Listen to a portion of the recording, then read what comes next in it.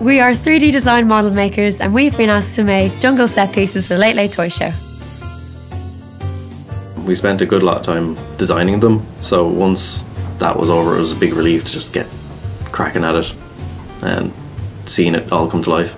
We all grew up with Jungle Book and we all grew up with Disney, so we wanted to bring kind of some of our excitement from when we were younger into what we hope that the next generation of kids will be able to see. You don't think about these things when you're young. You see the toy show and you're just amazed by everything, and then you see what happens on the toy show, the sets, the dancers, everything, and you're just like, oh wow, it's incredible. And then to get to this stage and looking back on that, it's just, there's no way I could have thought that I was going to be doing giant snakes or giant animals for the toy show. It didn't connect in my mind, but it's a nice feeling.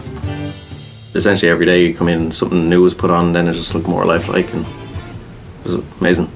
There was a lot to learn. None of us have ever done something like this before, so there was a huge learning curve for us, and we were learning as kind of we were going on. The day we put on the paint, even just the base layer of grey onto the elephant, it just changed it completely.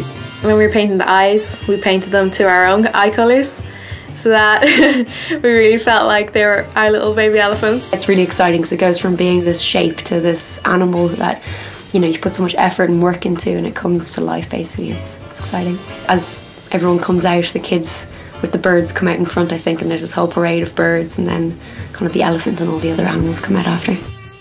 It's been a good journey.